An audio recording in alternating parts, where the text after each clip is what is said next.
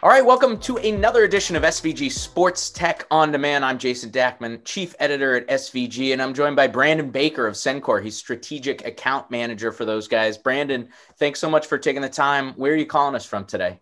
Good morning. I'm just outside Denver this morning.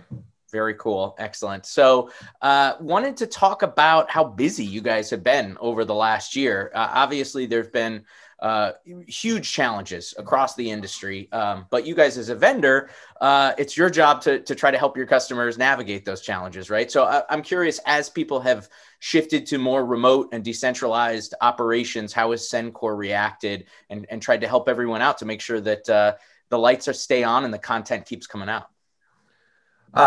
Yeah, great question. And first of all, we are celebrating our 70th year in business this year. So we're very excited about that. But Congrats. while we are celebrating the past, we are very much moving full steam into the future. And the way that we are doing that is making sure that every single possible format is supported both through remote production or in the production facility itself. And so we continue to add everything we possibly can, whether it's TICO or JPEG 2000 or XS, been supporting obviously HEVC for a while, supporting every possible turnaround that we can, whether it is coming in from the field or elsewhere. And then also adding all of the new internet protocols as well. So RIST, ZXC, SRT, RTMP, really anything with an acronym, we are adding that. So kind of our philosophy right now is if you're using it, we likely support it one way or another. Right. Okay, cool. So the flexibility is there as everybody's starting to explore all these new codecs and formats. You guys are there. So from a product standpoint, what's new for Sencore in terms of actual tools that are out there? What's been popular and any new releases? Yeah, so we just launched a new single channel encoder and a single channel decoder for those remote production type of environments. So you need to get a feed in from the field quickly, efficiently, reliably. Our new SCP-2100 will do that. It'll grab pretty much anything out in the field, whether it's SDI, ASI, HDMI, ADSB, IP, and then wrap that in the ZXC wrap or the SRT wrap or whatever you need.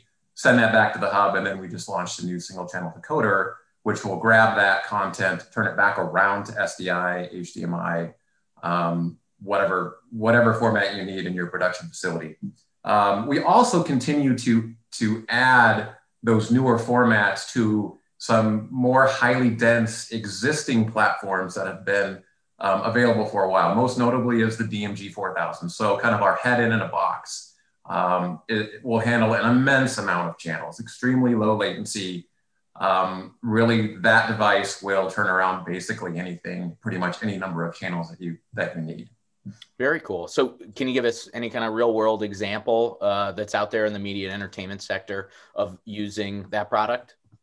Absolutely. So one of the big four broadcasters currently is using that device kind of as their backbone to their new 100 gig WAN rollout nationwide. And so some of the biggest sporting events in the world will be flowing through our devices. And so we're really excited about this and providing UHD content to any of their affiliates that request it.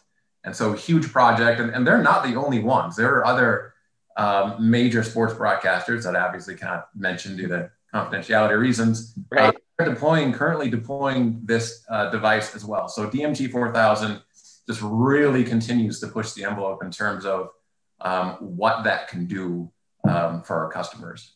Very cool. And as we head down the UHD path, I'm sure that momentum will continue to accelerate. And congratulations to the entire team on 70 years. Well done, guys. Very, very cool. Yeah, I mean, we were kind of born into the monitoring environment back in the day. And I do want to mention real quick that monitoring is still a huge focus for us. So we launched a new uncompressed 2110 analyzer last year. That's doing very, very well in all of the new 2110 facilities nationwide. And we also just launched a new 50 gigabit per second transport stream monitoring probe as well. So, we're not slowing down with our monitoring lineup either. Very cool. Well, you guys, from a monitoring perspective, from a compression and encoding perspective, I'm sure are going to be extremely busy over the next 12 months. And hopefully it's a bit of a brighter 12 months, but it's great that you guys have been there for your customers over the last year or so. Brandon, really appreciate you taking the time. Thanks so much, and stay safe out there. All right. Yeah, you too. Appreciate it very much.